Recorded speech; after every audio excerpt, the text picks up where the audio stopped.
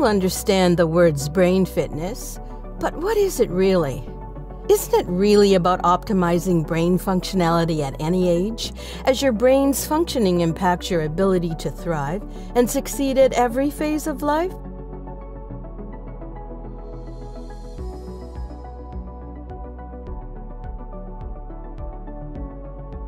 Brain fitness is more than playing games on the computer or doing crossword puzzles. It is similar to physical fitness. When you exercise your body, your muscles are strengthened. You have greater flexibility and quicker reaction time. Brain fitness means having more agility and flexibility when doing things like thinking, making decisions, having better recall, and improved judgment. Brain fitness is also about using the energy of our body to communicate more effectively with the cells in our body for better health and well-being. Brain fitness is about training your brain to go beyond what you think is possible. Today, many of us try to manage stressful situations. We try to summon up our power to concentrate and avoid distractions, only to recognize that managing and balancing our emotions as brain functions is the most essential process for thriving personally and professionally in the 21st century. It goes beyond a reasonable doubt that what we do at every single stage of life has an impact on brain fitness later in life.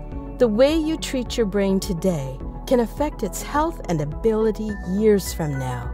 People devote plenty of time, energy, and attention to their bodies, their financial portfolios, and stressful events without giving much thought to the very asset that will enable them to perform successfully in all those endeavors and enjoy the fruits of their labors. The key to brain fitness is balancing our thoughts and emotions through two parts of our autonomic nervous system.